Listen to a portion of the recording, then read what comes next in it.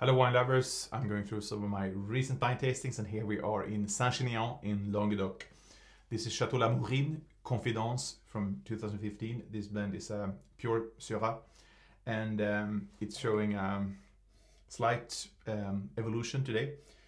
First of all, we have some toasted oak on the nose. We have plenty of ripe dark fruit here with blackberry. We have plenty of pepper, sweet spices. We have leather. We have smoke and some truffle.